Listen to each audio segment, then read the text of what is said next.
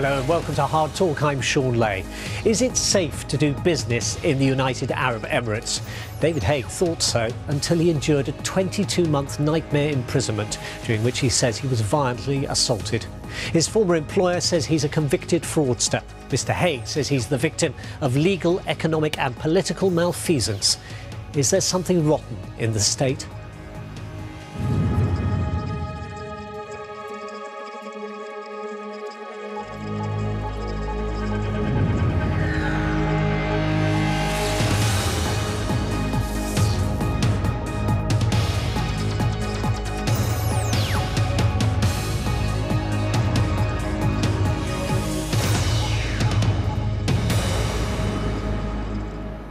David Haigh, welcome to Hard Talk. Let's pick up your story in May 2014. You were working for GFH, a company which was based in Dubai and which you had helped to buy Leeds United Football Club, where you had been the managing director. Why were you flying to Dubai at this point? Well, I'd been the managing director of Leeds, and while there I'd put together a consortium to purchase Leeds United from my former employers GFH, and that consortium fell apart, and it was sold to the then owner, Massimo Cellida, who's now also a previous owner. And I had then resigned from Leeds United and had various legal disputes with my former employer. There were various legal actions that had been started by my side against them in England. So things were getting a bit ugly? Things were getting a bit ugly. We had fallen out. And they then started kind of a long track of trying to get me to come, first to Bahrain, and then to Dubai. This was text messages, emails, come here, we'll sort it out, you know, we're all friends here, there's no need to go to the courts, etc. So, you know, I obviously believed them, as you do, because you had no particular reason not to. Did anyone voice any unease to you? Did anyone say, why do they want you to come out, what's going on, why not just come out and see you here? Yeah, I mean, I'd lived in Dubai for 8 years, and so for me it was a second home. So there was no, I mean, at that point I actually hadn't been in Dubai for 9 months because Leeds had been so all-consuming. Yeah, all-consuming for those 9 months. So to me there was nothing, you know, I hadn't done anything wrong, I didn't even think of it, and certainly if you had done something wrong, a Middle Eastern country is not one that you would fly out to. Sure. You know, so to answer your question, yes, Ken Bates, I had dinner with Ken. He was the former owner of Leeds. The former owner of Leeds and Chelsea. Probably better known for Chelsea. Yeah, Ken. And I had dinner with him, and he didn't get on with the people he sold the club to at all. He's been very vocal about what he thinks of them. And so that fell apart. And I had dinner with him and his wife, Susanna, and he said in his very gruff voice, "Don't go, it's a trap."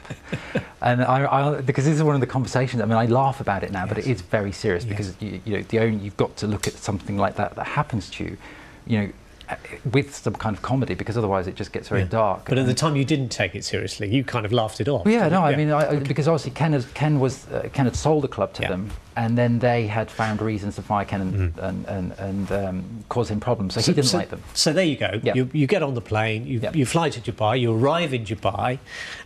What happened when you reached the company's office? Well, yeah, I mean, ironically, I have a first-class ticket. So I go from a first-class ticket, sitting in, you know, the Emirates, you know, nice big airline with you know, in the suite and everything. Go to my home, spend an hour, freshen up, go to the office.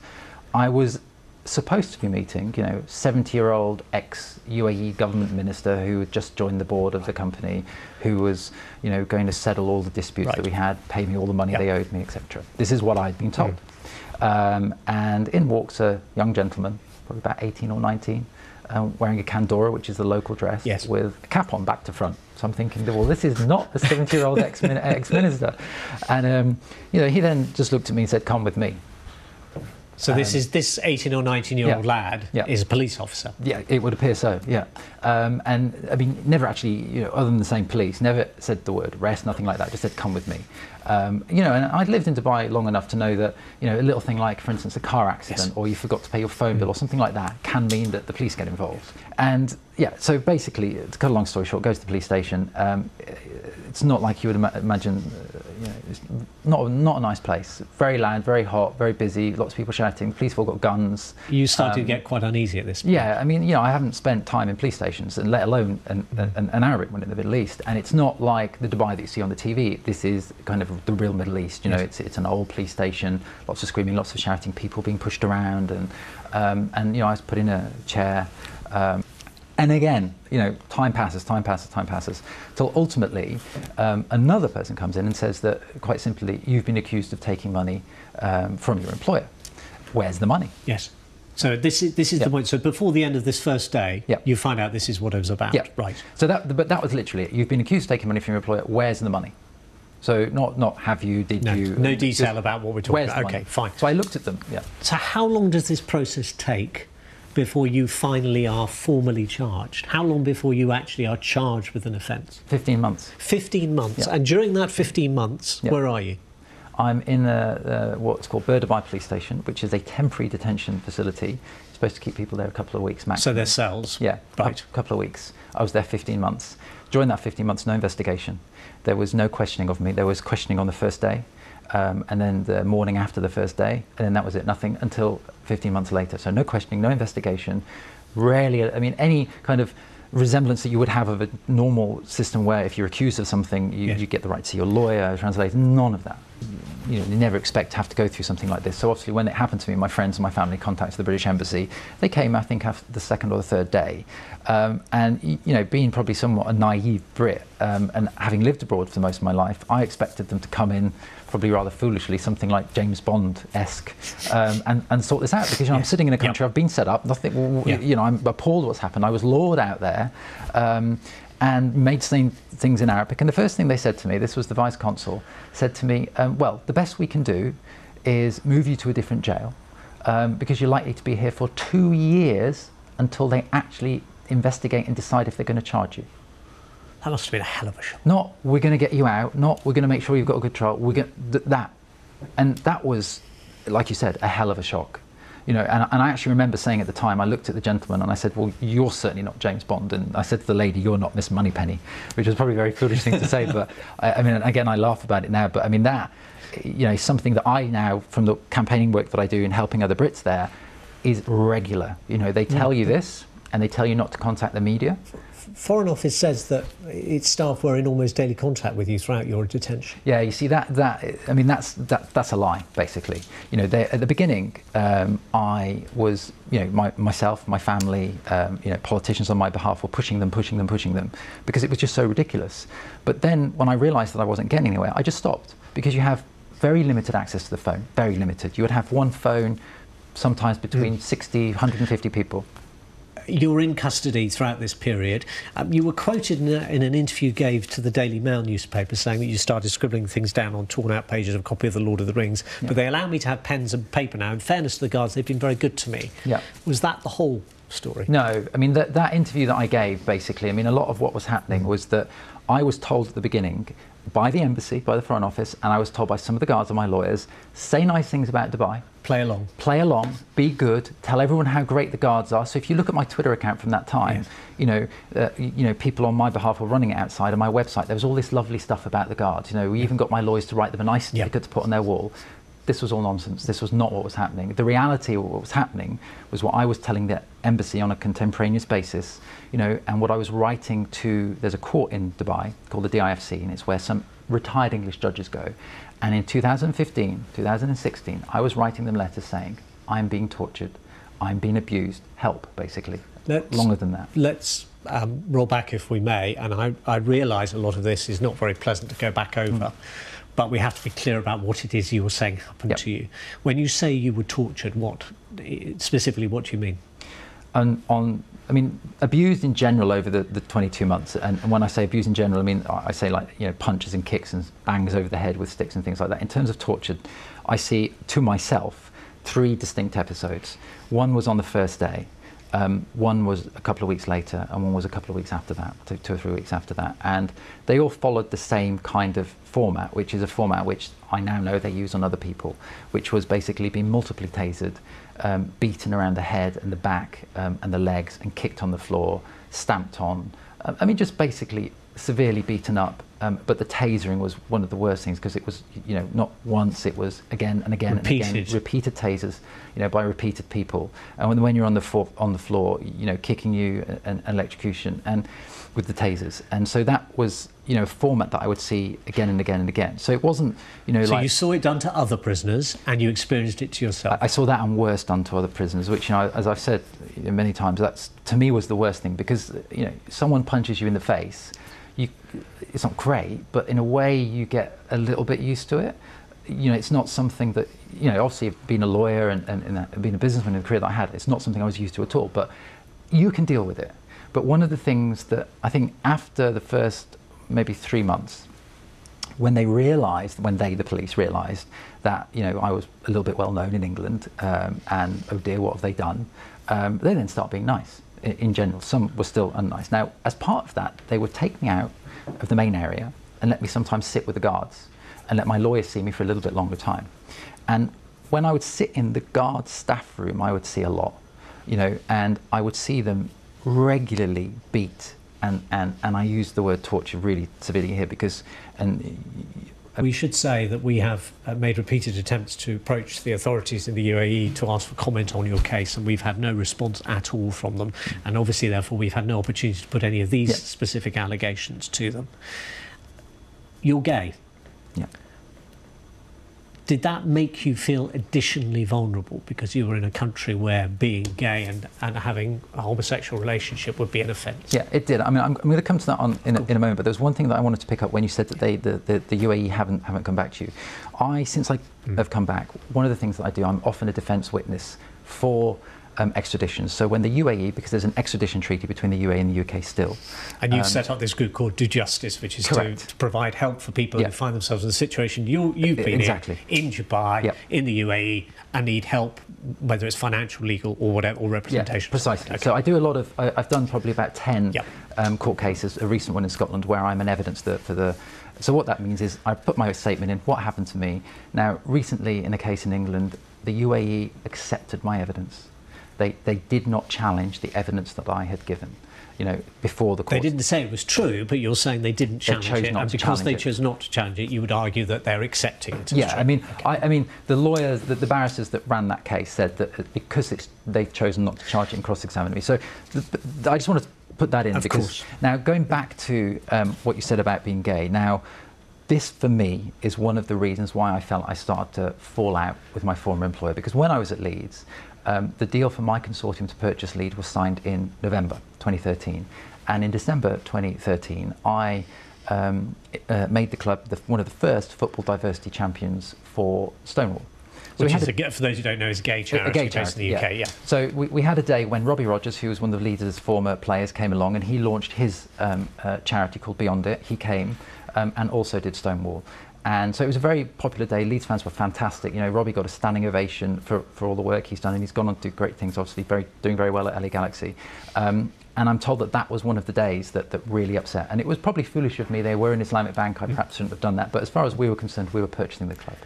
And I now know that was one of the reasons, because I've been told by people still involved in the group, even now, that one of the reasons why I had angered them so much is because I was gay. So one of the things that they did with that information is that my legal team tried to launch a private prosecution in the UK, and I gave a lot of evidence in that. That evidence was translated into Arabic, talked about my sexuality, talked about what was being done to me, the conditions, translated by them into Arabic, brought to the police station, given to the guards, and they were told that, you know, he's gay, you know, and it was in some of the times when I was two of the occasions when I was being tortured, and, you know, it was used as a reason, and that I was being hit and that I was being beaten, and one of the because you were gay. Because I was gay, and I was sexually abused. You know, I had, I won't go into too much detail, but, you know, I had Coca-Cola bottles placed in places that, you know, they shouldn't be placed in, and in addition to that, obviously, because it became in the newspapers and the guards talked to the police, the guards talked to the prisoners began to know, you know, so I then had difficulties in the jail, because, again, the majority of the people there were from the region. They were not expats, so that caused me great difficulties. What it also meant is that I couldn't have my partner obviously come and visit me. He's from the Middle East, but he couldn't come and visit me. And one of the things that then became very important for me is that I had asked the court in Dubai, the English, but the DIFC court, which is the financial court with English judges, I'd said, can you not have my hearings in public that discuss my partner, because it puts us at risk? The English courts had granted us that. The Dubai court said no, and not only did they say no, they then put it on YouTube. So there was a YouTube Arabic court, hearing about basically about discussing all the details, which was caused me so many problems. Let me move on to the court case when it finally happened. Yep. And there's obviously a long process involved here, but we get to November 2016, so well over 2 years after you were first detained. And at the Dubai International Financial Centre, the commercial court, Justice Roger Giles rules in November 2016 that you had acted dishonestly in misappropriating money from the claimant, your employer. He found that the sum of a significant sum of dirham, the Arab Emirates money, plus $50,000 plus more than £2 million of UK money had been received by you and were held by you on trust for the claimant. So effectively, he found that you were a fraudster. Yeah. Yeah, I mean, to say that is a farce of a trial. To give you an idea of what happened. So, up until September this year, I'd never once been allowed to appear in court. Yeah, not once. Every opportunity was taken to stop me having lawyers. So it was a part of a comprehensive disablement. So lock me up, shut me up, stop my access to lawyers, and then when I did have my access to lawyers, stop my access to money to pay the lawyers. But the obvious question is why? Why bother? Well, without any disrespect to you, why are you so important that they would go to all this to try and give you such bad treatment? Well, I'll come on to that in a minute, because it's not just me they've done it to, it's several other people. But back to the judgment of the DIFC court. Now, when I came back, I spent 5.5 months in hospital. And even though I absolutely do not respect the court whatsoever, and it's wholly corrupt as far as I'm concerned, still I'm engaging with it. As a lawyer, I'm trying to be respectful engaging with it. Now, we told them that I was going into hospital. Whilst I was going into hospital, they decided to hold the hearing whilst I was in hospital. I had lawyers that were trying to come on the record, so they were trying to become a regulated lawyer in the UAE so they could represent me, English lawyers. They ignored them. So there was a deliberate attempt by the DIFC to stop me going to that hearing, to stop me having lawyers. Now, ultimately what happened is that we appealed when I came out of hospital, and 4 weeks, September, mid-September, we've won that appeal. So that judgment has now been set aside. But it now goes back to the court to reconsider. Right to the beginning now. So it's not necessarily an exoneration, but it's not a conviction. You are now back in the legal process once again. Yeah, back at the beginning. Can I, though, put you what Justice Giles also said in the rest of his judgment? He said that you had sought to defend the claim against you with explanations which I, Justice Giles, considered to be lacking in credibility and a concoction. And he then accused you of spraying legal actions left, right and centre, apparently to distract, he claimed, from the central charge. The defendant brought applications and appeals with marked paucity of success and diversionary and collateral proceedings while not engaging with the application for immediate judgment. In my opinion, his dishonest conduct and his conduct in relation to the claim brought against him was inappropriate and unreasonable, to the level of taking the case out of the norm and warranting an order for costs on the indemnity basis. In other words, he said that you had made a farce of this process and that he was effectively fining you in addition to ordering you to return the sums which he claimed that you had stolen from your employer. There's two questions. There's the first one that you wanted me to ask about why me, and then there's this question now. So I'll deal with that and then I'll talk about the why me. So again, this judgment, this judgment was from a court and a judge who had not let me go to court at all, ever. They had not let me file a full defence. They had not let me file a counterclaim. They had not let me file my evidence, of which there is a lot. They had essentially not let me do anything. Which raises the other question that we were going to deal with, which is why you? Yeah. So, as I said, back to the judgment, it's wiped away, it's not there. It was a judgment from a hearing which I didn't take part in at all, and there was no defence. So, of course, he's going to come to those conclusions when there is no defence. Why was there no defence? Because of what had happened to me, basically. Now, back to the point, why me? Now, like I said right at the beginning, I had become, I mean, I didn't know this at the time, but because of the Leeds deal that was starting to collapse, hadn't gone very well, I'd become a bit of a problem. And my side and my consortium had filed legal actions against the club, but more importantly against GFH. The new purchaser of Leeds, Massimo Cellino, immediately after he purchased the club, he was planning on making a breach of contract claim himself against my ex-employers. And I was obviously, of course, the star witness, because he believed that he had been tricked into buying the club. and hadn't been told various different things about it. So all of a sudden I became this very important person. So actually you become financially very significant. Very significant. Because if they lose on his claim, yes, then it costs them a lot of money. Well, they would have gone better to discredit you, is that what you're saying? Yeah, I mean, they would have gone bankrupt. Okay. Because so effectively what you're saying is this was a process to discredit you, so that you could not be a witness in those claims. The only on-the-record statement we have from GFH that has been made at all was made to the Yorkshire Evening Post, so you will have seen this, and it was back in April 2016. And they were asked to respond to what was known about your case then, and they said simply this: what this case is actually about is his embezzlement of GFH's funds for his own benefit. He is a convicted fraudster and is subject to freezing injunctions which he has never applied to have set aside. Is that true? No. No, there are applications in the UK. So there's applications, and again, we go back to if you go back to the right at the beginning. Had my former employers believed I'd done something wrong, report me to the police in England. Go about the normal process. Why do you have to fly me to the Middle East to put me into a system that is known to be corrupt? You know, that's accepted by our own courts in England, because extradition since 2011 will not extradite a British person to the UAE because they say, in their own words, there's a real risk of torture and unfair trials. You know, that statement itself is actually incorrect, because we did make, even at that time, applications to set these aside, and currently in England there's a part heard application to set those freezing orders aside.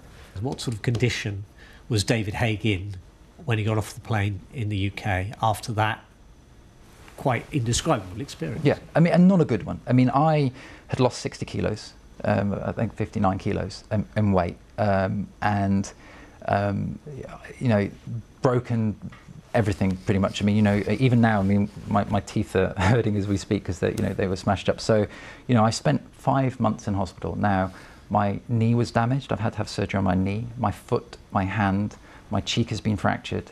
I've got post-traumatic stress disorder. I've spent 5 months as an inpatient in hospital, and an awful lot of time as an outpatient. You know, I go to regular rape counselling. I was not well, and You still have nightmares about what you went through? It's more, rather than a nightmare, it's more flashback. So, you know, I can be, for instance, if I'm sitting here talking to you, and not that I would, but if I drifted away, at that point, you get like these... When your guard is down. Yeah, more like day, you know, flashbacks in the day. And I was getting a lot. So, and anything that would do with the Middle East could set them off. So it could be a smell, or it could be hearing someone speak Arabic on the TV. And, you know, all these nightmares would bring that back, and it was debilitating. And I got home in March, and I was in hospital, I think, in the Priory in London in June. I think I went to hospital. I was there for 2 months, and then I came out, and I was on an awful lot of medication. And I remember my GP at one point, I mean, I was on morphine, liquid morphine, which gives you an idea of the pain. So I was on morphine, I think, for about 15, 16 months. So that gives you an idea of the level of pain that I was in. But the more stories like yours are told, not just here, but perhaps more importantly, in the UAE, in the Middle East more generally, the more they're disseminated on social media in a way that's much harder to control than conventional media, doesn't there come a point where it actually damages the country's interests, and therefore it will be in their interest to change that system? Yeah, I think it does, and I think it's, you know, certainly when I came out and I set up the charity with a partner of mine, Rada Sterling, who had worked on cases like mine before. You know, like I said, we have a charity, Due Justice and Endangered By. When we set that up, you know, one of the things that we want to do, as well as helping people there, is to raise the profile, so we can say, you know, Dubai, you can change this. You know, there is no reason to abuse and torture and have unfair trials. I mean, it might benefit you in the short term in terms of your local businesses and your local families. Sorry. So you're an optimist? Yep. But you're still very angry? I'm very angry from my side, but I'm an optimist, and to be honest, I would like to go there and help them change it. Thank you very much for being with us on Hard Talk, David Haigh. It's a great pleasure to meet you. Thank you. Thank you.